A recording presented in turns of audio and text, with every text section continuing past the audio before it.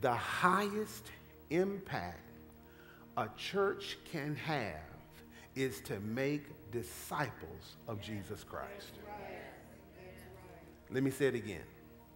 The highest impact a church can have is to make disciples, followers of Jesus Christ.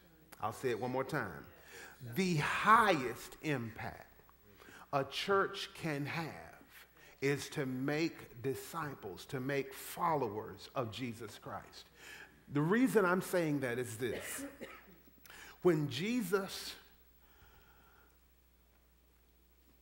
was raised from the dead, we see the account in Matthew chapter 28.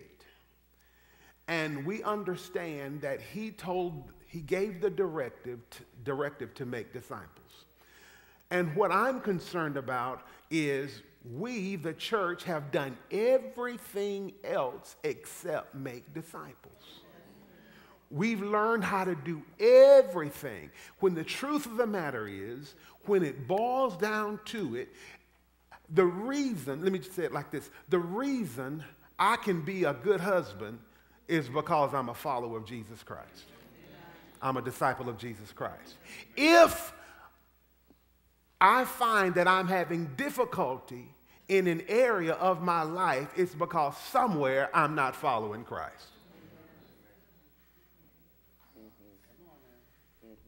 Because Christ shows me. He shows me what to do as a husband. He shows me what to do as a man. He is our, as Apostle Scales said, he is our model. He's the one that we follow. He's the one that we look after. So when we ask the question, what is a disciple?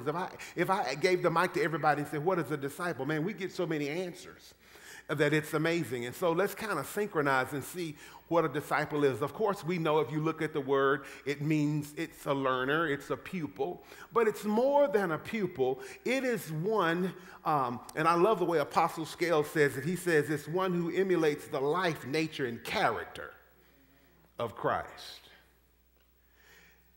Being a disciple involves being with him, being like him, following him, and making other disciples of him. Let me say that again. Being a disciple involves being with him,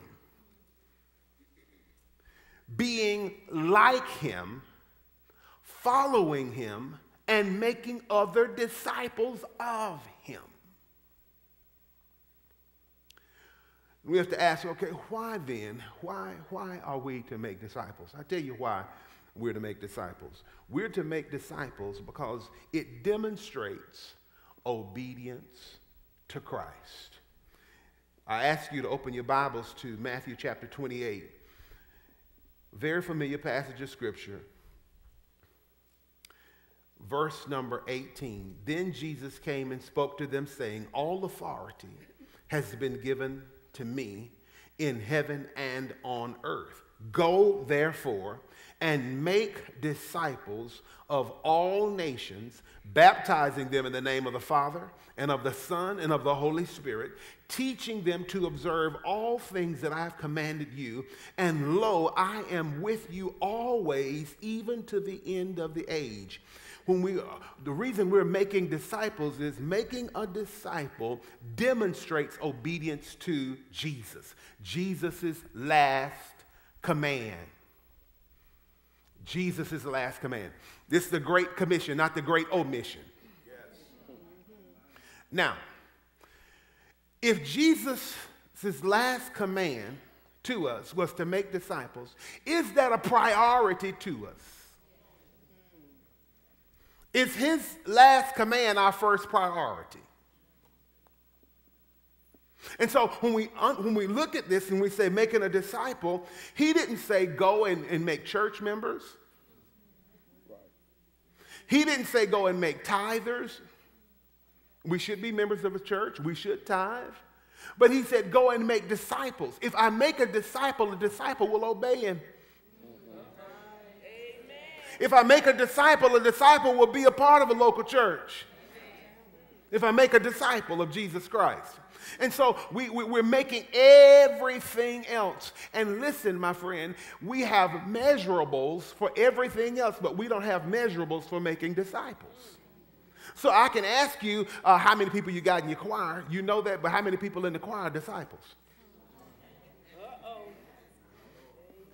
Every disciple is a Christian, but every Christian is not a disciple. And so we have to make sure that, and let me just say it with me. I had to make sure that I'm looking at Billy and said, Billy, are you really a disciple of Jesus Christ?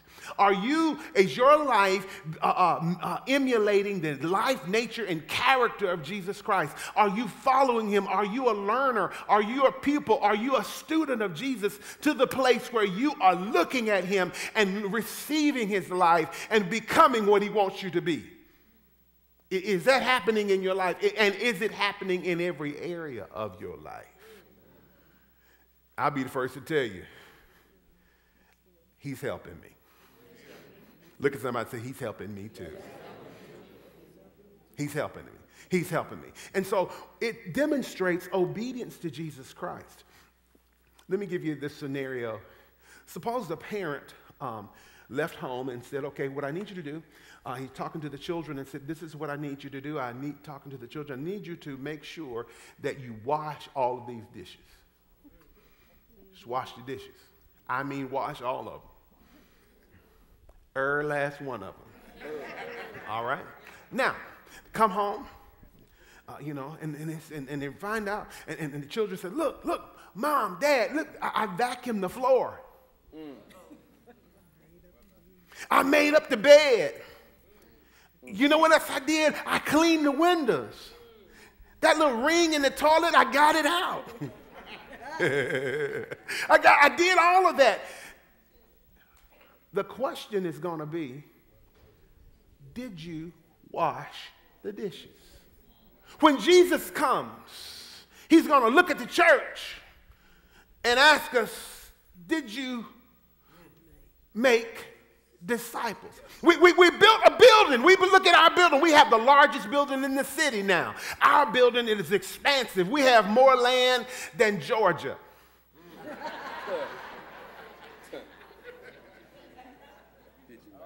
But the question's still going to be, I appreciate all that, but did you make disciples? Well, we got the largest, we're mega. We're a mega church. Mega, mammoth. We're not mega, we are mammoth. We are large and in charge. We have a TV ministry. We own the internet now.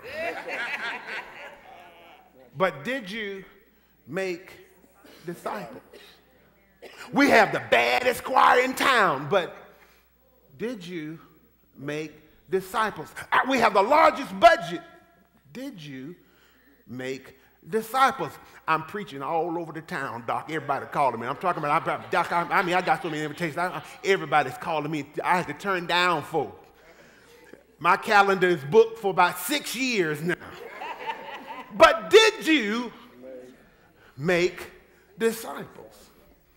And the question to us is, are we making disciples? See, I believe God is, it seems like this thing is kind of winding up in terms of time. Yeah.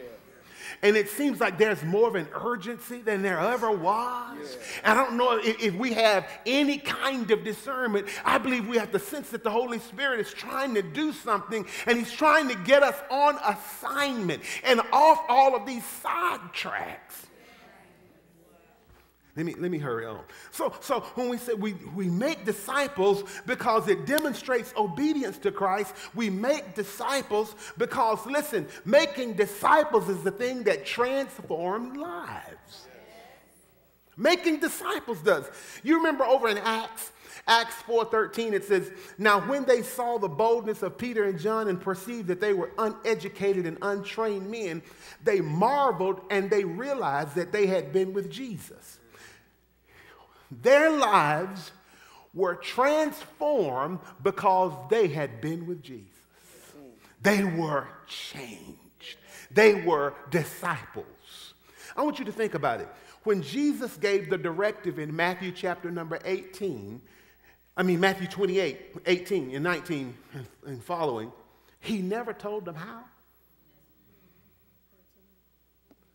You don't see a how-to in there. He told them what to do, but you should just go and teach them, just make disciples. The reason he could do that, because they walked with him 3 years. They walked with him 3 years, and as a result, their lives were changed. Making a disciple, when you become a disciple, your life is transformed. Also, making a disciple, listen to this, impacts the world. It transforms lives, and when your life is transformed, that transformed life will impact the world. You know this particular scripture, you are the salt of the earth, but if a salt loses its flavor, how shall it be seasoned? It is good for nothing but to be thrown out and trampled underfoot by men. You are the light of the world. A city that is set on a hill cannot be hidden, nor do they light a lamp and put it under a basket, but on a lampstand, and it gives light to all who are in the house. Let your light so shine before men that they may see your good work and glorify your Father who is in heaven. Let me show you an illustration. Go to that next slide. See, this is what happens. People enter our church. Here's the world coming into the church. Unbelievers. And two options are happening. Let's assume they got saved. Let's assume that we are offering them Christ when they come to our church. Okay, let's assume. Let's assume that they're not unbelievers coming into church and leaving out unbelievers. But so they got saved. Couple things are happening. Either they are going to be disciples and be salt and light, or they're going to be carnal Christians and no different than the world.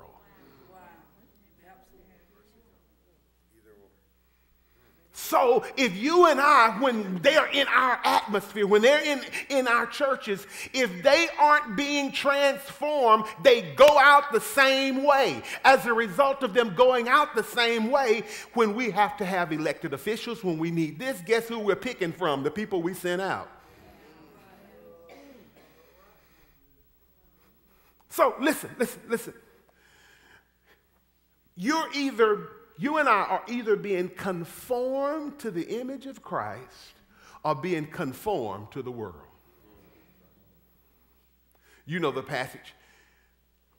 Be not conformed, shaped into. Don't let the world shape you into its mold, but be transformed by the renewing of your mind. But there's another conformed happening over in Romans chapter number 8, when he says that we are being conformed to the very image of Christ. In other words, God is looking at everything in our lives, and he's cutting off everything that doesn't look like Christ.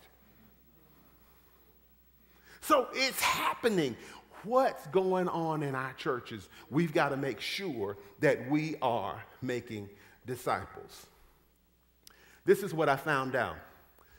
If I gave you some water and gave you different containers, the water is going to take the shape of the thing you pour it into. So when people come to our churches, there's a certain shape that our churches have.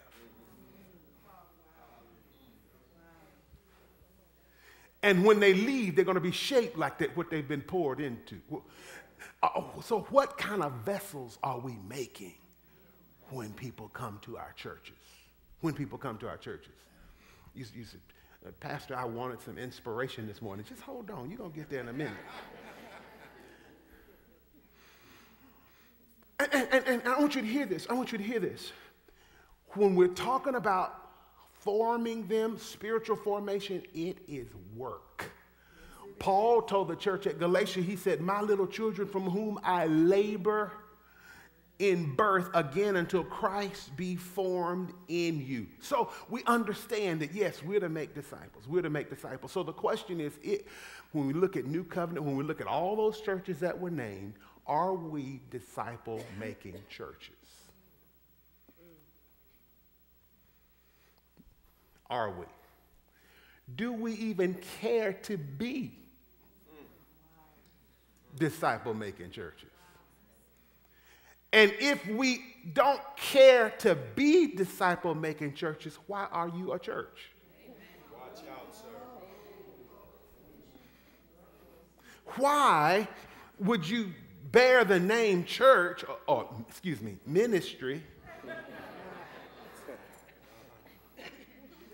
fellowship, whatever it is, and we not take on the call and the mandate of the master? I'm going to tell you, can I be transparent? I looked at New Covenant a few years back, and I realized, God had blessed us, and thanked the Lord for what he had done, but I just kept getting something in my spirit. I go to prayer, and, it's like, Lord, something's going on. What is it? What is it? What is it? And the Spirit of the Lord began to say, can you drop your agenda and pick up mine? And I don't believe I had a bad agenda per se, but maybe an uninformed one. I don't think I was malicious or trying to override him, but I didn't hone in on what God was saying to us. And then we went through something called an extreme makeover. Yes. And what's amazing is I went up to Columbus, Ohio, not having talked to Apostle Scales, and I look up and I see makeover, and I went, Lord, I'm in the right place. I'm in the right place. And see, what I found out, the Holy Ghost will begin stirring your heart. He'll begin stirring your heart because he wants to shape you. He wants to do something that's so unique, that's so, listen to me, that's so rooted in the scripture, so rooted in the Great Commission. You're talking about take some of that and you can holler, I got it, I got it, I got it. Those who will say, I am willing to be one of those disciple-making churches, Jesus said, I'll be with you. I'll be with you. Wherever you go, I'm going to be with you. Everything you need, I'm going to give it to you to do what I've asked you to do, what I've called you to do. The question is, are you going to get serious about it? Quit trying to be like the church down the street and be what God called you to be. So, all right, how can our churches, here we go. How can our churches become disciple-making churches? How can we do that? I want to give you a process that I believe is going to help us. All right, here's the first thing. Everybody say evaluation. Evaluation. Come on, say it again, evaluation. Evaluation. That means we have to take an honest assessment of where we are. So you say, well, I'm not the pastor. Well, you might be the usher. You might be whatever, you might be the choir member, but you have to look at it as, okay, what is the whole of the church? What is the full scope of what we're trying to do as a church? If the church knows what it's trying to do, then everybody on board, everybody in the church should know their part.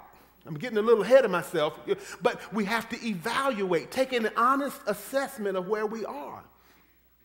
Have you ever, do you remember life before GPS systems? You remember trying to go somewhere and you call somebody and go, I'm on my way to you, but I'm lost. And they're going to ask you what? Where are you? Excuse me, where you at? Where are you? Because in order for you to get where you need to be, you have to clearly define where you are. And ladies and gentlemen, this evaluation process is going to be enlightening. That's a good word, isn't it? It's going to be enlightening. It's going to shine the light on some things. And so we have to understand, we have to evaluate, listen to this, with independent eyes, because it's difficult to take an honest assessment of your own church. Yes, it is. It's difficult to take an honest assessment. Everything to you looks fine. There's a commercial called You've Gone Nose Blind. They have all this trash in the car, cats and everything, all this kind of stuff in the car. And they said, you don't even smell it anymore because you're so used to it. And we go in our ministries because we're so used to it. You know, we're used to everybody messing up. Wow. So I'm functionally dysfunctional.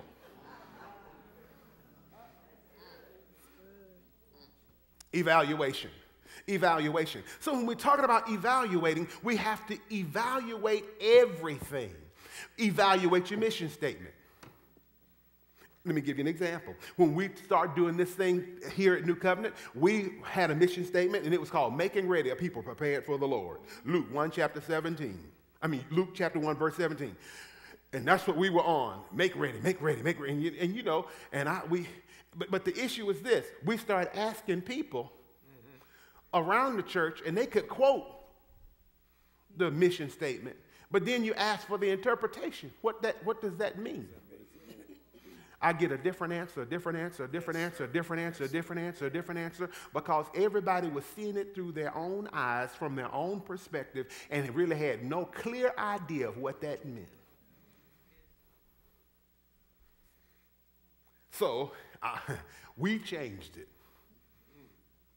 We said, let's go to the Great Commission and let his mission be our mission. His mission is making disciples. And so we said, what we're going to do, we're transforming people into disciples of Jesus Christ. That's what we're doing. Into fully devoted followers, fully devoted disciples of Jesus Christ. That's what we're doing. Because we wanted to make sure that our mission was his mission. Yes. And I challenge you, if your mission doesn't line up with his mission, perhaps you don't have permission. And if you don't have permission, could it be that you don't have the authority to do everything that he's calling you to do? And that thing that you were supposed to address, you don't have the authority to address it because you are not authorized. You are not representing fully his mission. They can't put a pilot on these planes that you know, and they're supposed to drop bombs, and they say, you know, I think I want to drop it over here today. I think I want to do this today. So again, I got to hurry on through this. But there has to be evaluation. Evaluate your mission statement. Evaluate your vision. Do the people know where you're going? Yes. Evaluate your values. We took a team of people, new to the church, old to the church, different age groups, and we began to see where we were in terms of values. We did a values assessment. And we found out that we had something called actual values and aspirational values. We said, yeah, we're going to evangelize. But we weren't going anywhere and doing anything. On paper, we said it, but we weren't doing anything. Let me tell you what I found out about our church, about New Covenant. When I get up to give an invitation, Pastor Peterson, I remember people would get more excited about somebody saying, I'm going to join the church, as opposed to coming to faith in Christ. Thank God for new members and all that, but thank God for church transfer, etc. But hear what I'm saying. Hear what I'm saying. We got to make sure that we're evaluating the values. We're evaluating the church services. Are our services designed to make disciples? If people come into our services, will they know our intent?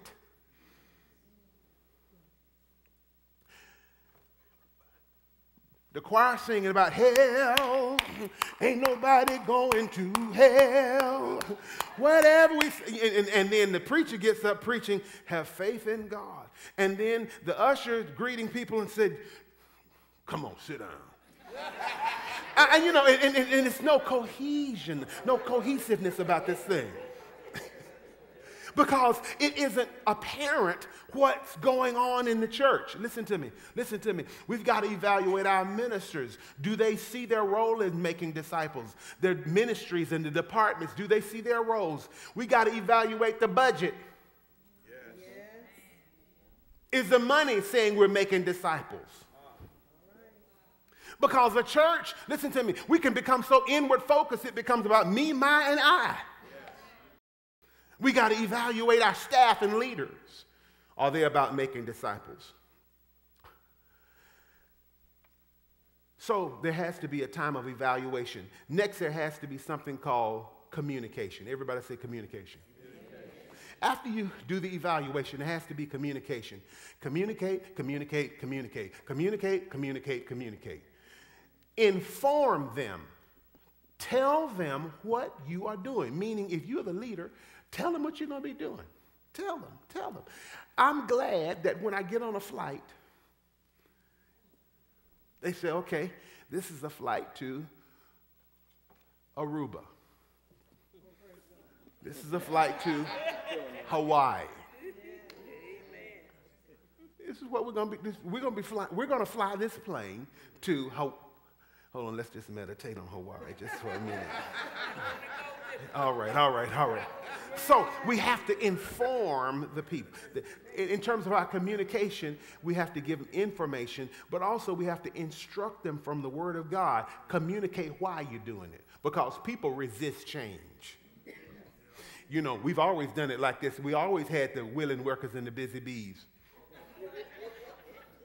All right? And so there has to be, we have to instruct them from the Word, but then also we have to inspire them, communicate how everyone is going to benefit from us making disciples.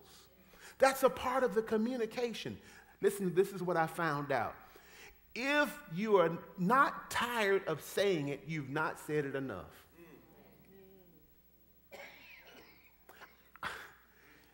Just because you think you said it, let me give you an example.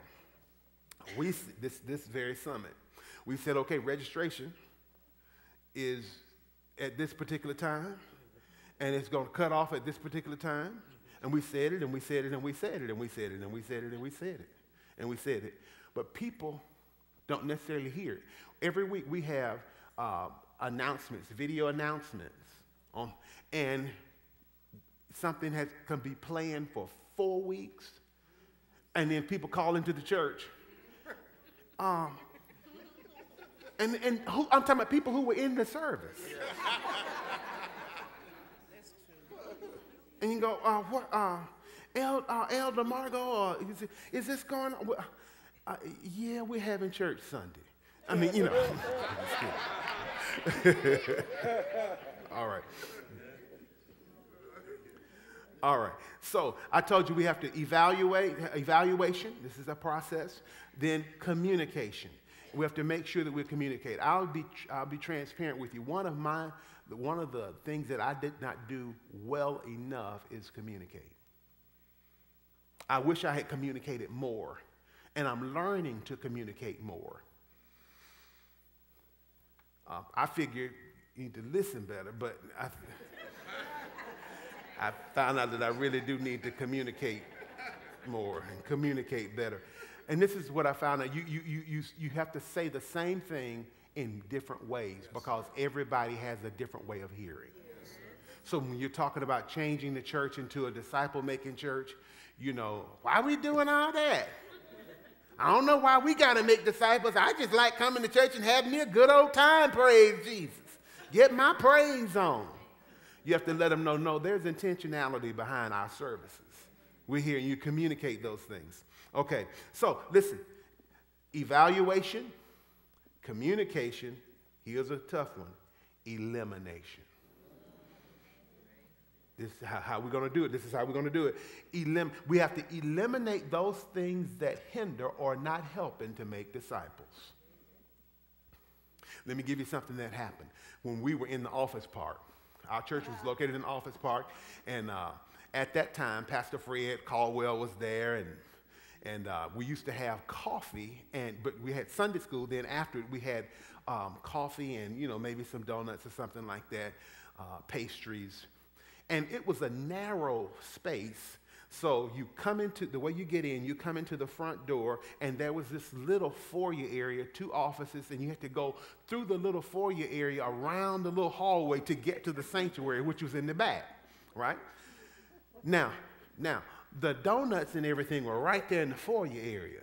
So people would go to Sunday school, and then church was supposed to start at 11 o'clock. and they would finish Sunday school, and so we're waiting for church to start. At that time, Corey, I was playing the keyboards, and so I'm, waiting on, here we go, and I'm looking for my singers, I'm looking for everybody else. They're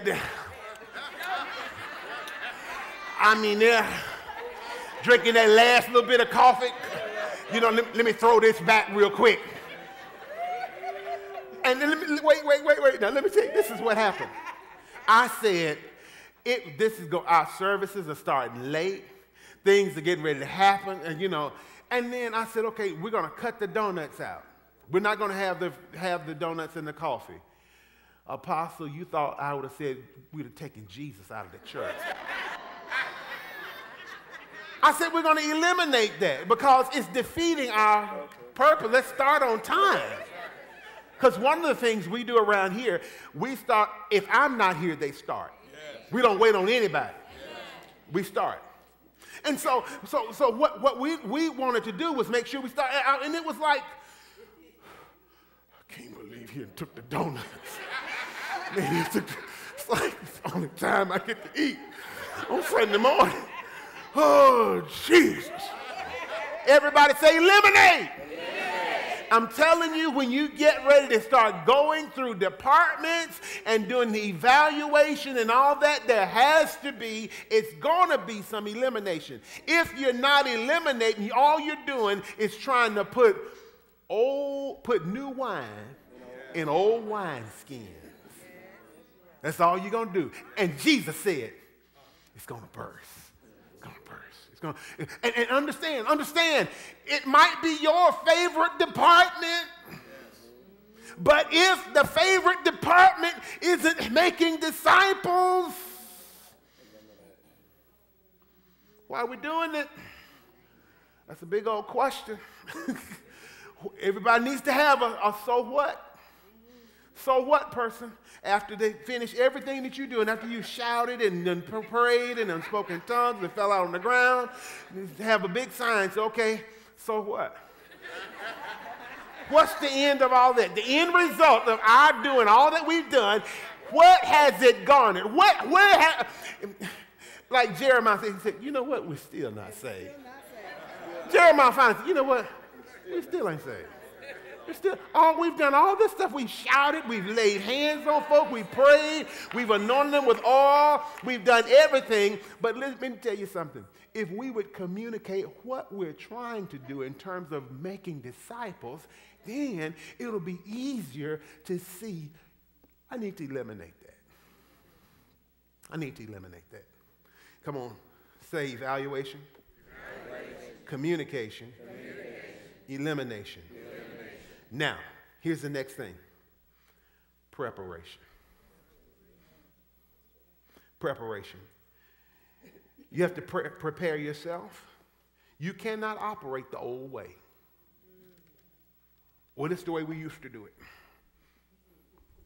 This is what we've always done. I've been here let me tell you, I've been in this church. I'm telling you, my mama grew up in this church. That's my mama's pew right over there, see? That's my family's pew right over there. You see it got the name right on it. And so this is the way we've always done it. You have to prepare. You're preparing yourself, and then you're preparing leaders. So listen, as leaders, because this is a leadership summit, as leaders, you're being prepared to move the church forward in terms of the will of God and the purposes of God. There has to be this preparation. Are you prepared for your favorite thing to be eliminated? You have to prepare the department heads, prepare the people, and listen, teach them, have them to pray about the change. What I found out, and what people aren't informed on, generally they're down on. What they're not informed on, they're down on it. It's just the nature of it. And so you'll find that you have people who are early adopters, people who will just, pick it right up. Then you have some who, they'll come in a little bit slower. And then you have people that are resistant. You know, and they'll stand over there. I shall not be moved. Like a tree planted by the rivers of water, I shall not be moved. You know, and so you have to make sure that you're praying, because it isn't like the devil's going to say, okay, go ahead, Discover Life. You all make as many disciples as you can. Go ahead, whatever the name of your church is, New Vision. Go ahead, make disciples. I'm the devil. I'm just going to get out the way. You'll find that some of the very people that you were in the meeting with will sitting there and go, you know what, I heard him. I don't know if we're going to do that. Reverend? So,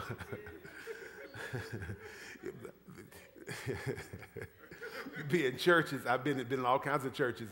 And, you know, the pastor in the church that I was in, that I grew up in, would be the moderator of the business meeting. They didn't call him pastor. They called him brother moderator. And when things weren't going right, they said, rather than us change, we'll get rid of you. And so I've been in the meeting when it said, brother moderator, I make a motion that the pulpit be declared vacant. And the moderator standing up here, well, it's been motioned that the pulpit be declared vacant. Do I hear a second? Somebody said second. He said, well, it's been all in favor, aye. Let the ayes have it. Let it be known that the pulpit has been declared vacant. I said, he moderated his own firing.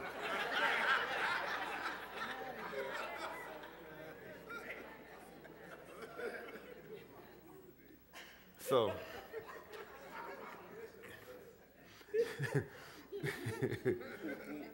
listen to this. You have to prepare yourself, prepare leaders to prepare the people. You have to prepare the facility. You have to look at what you have and see, is this being optimally used for the purposes of making disciples? Well, you know, this is our room right here. We have this room, and every time we come to church, this is our room. Well, we need it. No, this is our room. And this is our room. We have this our room. You hear what I'm saying? The our room. I put paint on this wall right here. I brought paint from Home Depot and put it on that. You see that paint on that wall? I put it on that wall. And see, people become territorial. And so you have to make sure that you're preparing the people, but then prepare the facility, whatever facility you're in. Because, again, what are we trying to do? You see what I'm talking about? When everything is pointed toward making disciples, it begins to make sense. Right. Okay, now, prepare to answer questions also, not in a defensive way. No, don't question me. I'm the pastor. Oh, I'm the head boot taker. You know, I'm the chief bottle washer around here. Don't you ever question me. No. You answer questions and try to inform people so that people will be in on it. You give them the information that they need. So what we have so far is evaluation, communication, elimination, preparation. And here's the last one, implementation. Everybody say implementation. When we talk about implementing, you implement the new strategy. New strategy. This is how we're going to be doing things. Then you implement the new structure, and you implement the new systems. Implement a new strategy, a new structure, and new systems. Implement new strategy, new structure, and new systems. Because, listen to me, if you try to have this new focus of making disciples and you start doing stuff the old way, you'll never get to where you need to get. So there has to be new ways of doing things. Don't be like a bull in a china shop, you tearing up everything. Yes. But you have to, listen to this, you have to make sure that you are properly implementing things. I watch HGTV with my wife, and what I found out of the many hours of watching HGTV with her is when they start doing improvements or open, like they say, we want an open concept room. One of the things they're going to come in and find out, the engineer is going to want to find out, is this wall a load-bearing wall? And so when you're looking at it, when you're looking at making changes, you have to look at who is load bearing. What's load bearing around here?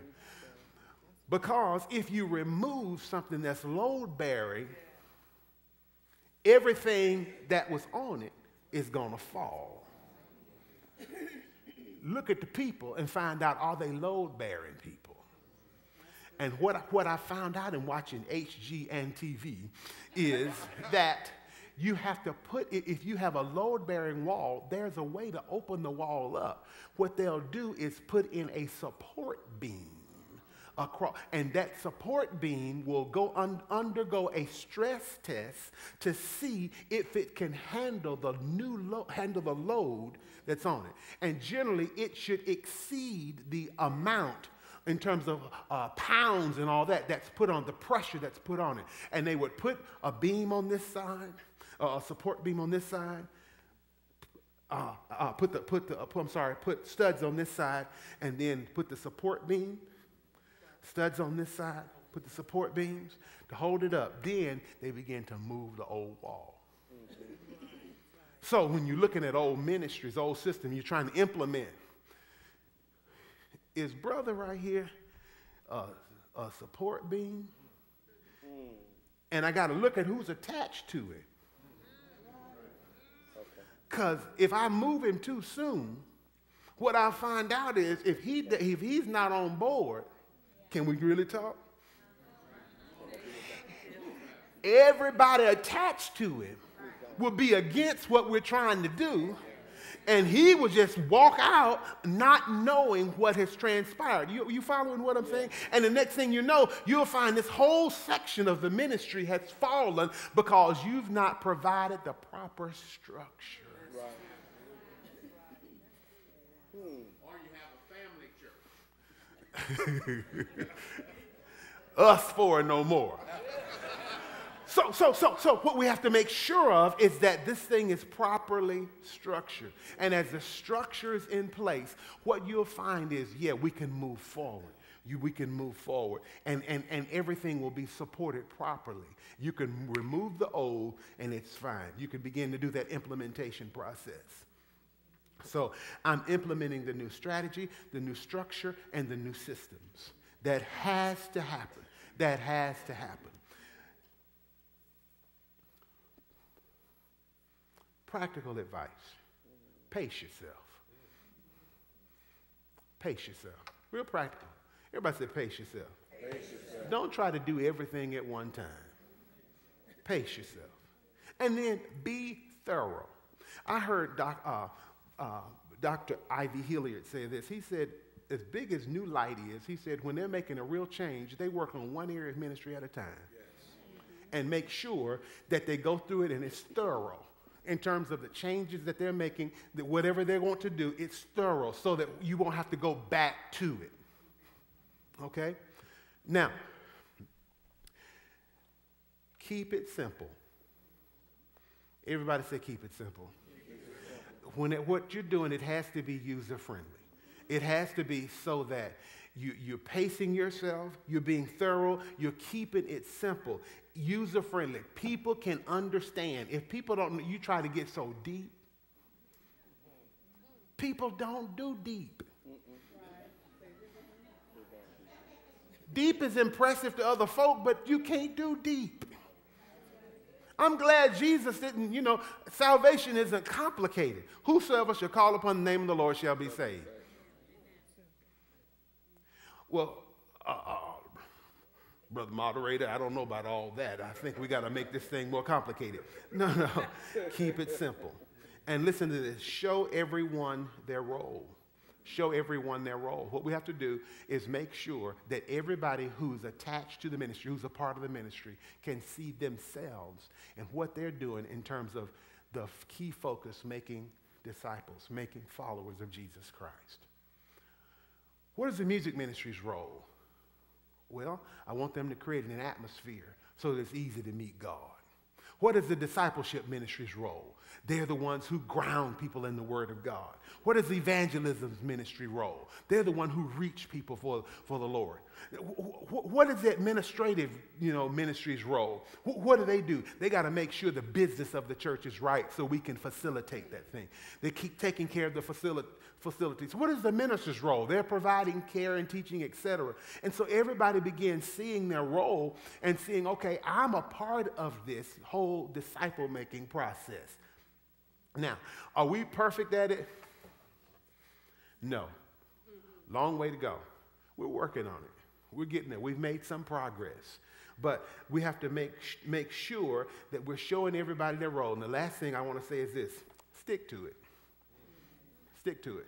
The temptation is going to be to change it. Go back to the old way. Go back to the old way. It used to be that what we used to do, it was just, it worked. I'm familiar with that. And it's so easy to go back to the familiar. Yes. Familiar. I want to tell you, I said I felt 3 inches from a prophecy. I really believe that I declare to you that as you begin to take upon this mandate, this assignment to make disciples of Jesus Christ, you're going to begin to go on a journey with him like you've never seen before. His power will be there to do everything necessary to implement his will. Are you hearing me? Yes. God, he spoke this to me. He said, son, there's nothing that I won't give you to do what I ask you to do. Everything that you have in terms of an assignment from Jesus, there's great provision to get it done.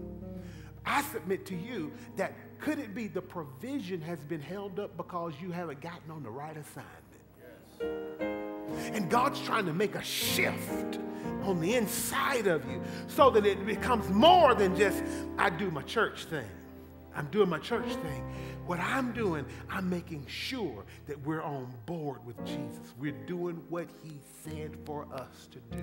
When he comes back and he said, did you wash the dishes? And we say, yes, sir. I washed the dishes. I did what you asked for me to do. In other words, I made disciples. I obeyed you. I fulfilled the assignment for you. The old deacons used to sing a hymn, this line hymn. It says, a charge to keep I have, a God to glorify, a never dying soul to save that's fitted for the sky, to serve this present age, my calling to fulfill. Oh, may my powers engage. May all my powers engage to do my master's will. And so God will empower you and grace you to do what it is he wants you to do. You're looking for a new strength. You're looking for a new energy.